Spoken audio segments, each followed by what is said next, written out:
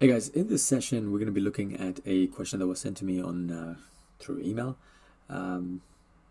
If you do have any questions, feel free to send it to my email or on my socials. Without further ado, let's get started.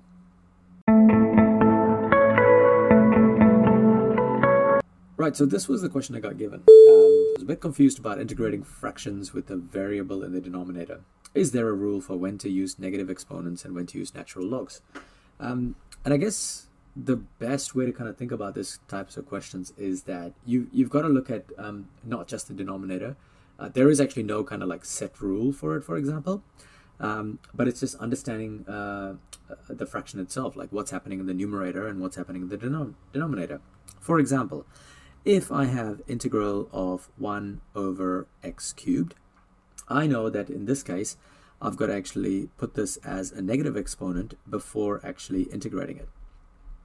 However, if I have something like 7 over x dx, I know that if I actually put this as x to the power of -1, then what's going to happen is when you add plus 1, the new power is 0 and it's going to get messy, right? So this is where that whenever you integrate 1 over x, you're actually going to be getting ln of x plus c.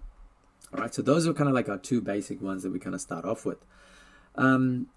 So as I said to you before, it depends on the denominator and the numerator. So for example, you might get a question that looks something like this, where you might have like x cubed.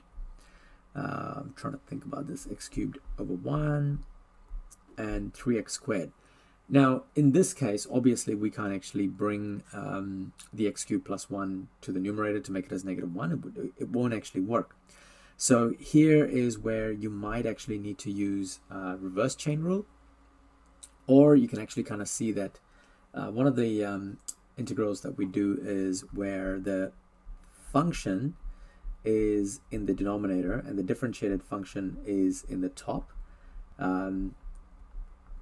So that could be one of those things that you need to kind of look for patterns for. So in this case, you can kind of see that 3x squared is actually the differentiation of x cubed. Another thing that you can also keep in mind that could happen is sometimes they have something like this, 3 over x plus 1 dx. Again, in this case, you're going to be actually doing, when you integrate this, you're going to end up with 3 ln of x plus 1 plus c. And the last one, of course, is, I always forget this one, is on the odd occasion you actually end up with something that looks like this, 3x plus, I don't know, let's do 3x plus 11 and divided by x minus 1 dx. So if you get the last question, you actually need to do this with, separate this as a fraction. What do I mean by that? I think you kind of do long division, or you can actually just separate it like this as well. So I tend to use long division. I would actually go 3x plus 11 and I multiply by 3. So I've got 3x minus 3. So 3x take away 3x is 0. 11 take away 3 is 14. Take away -3, sorry. So then this would end up being looking like this. 3 plus 14 over x minus 1 dx. So as you guys can see, I mean, like, it really depends on the question, like what's actually in the fraction. So you've got to look at both the numerator and the denominator before you decide how, whether you want to use negative exponents or whether you want to use natural logs for it. Hopefully I answered this question for the person that actually asked me.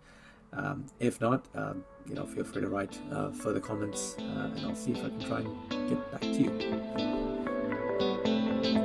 Hey guys, that is basically it for this video. As always, don't forget to like this video, share this video, and of course subscribe to keep up with the latest content. There should be some playlists popping up. Check them out. Good revision material, and as always, thank you for watching.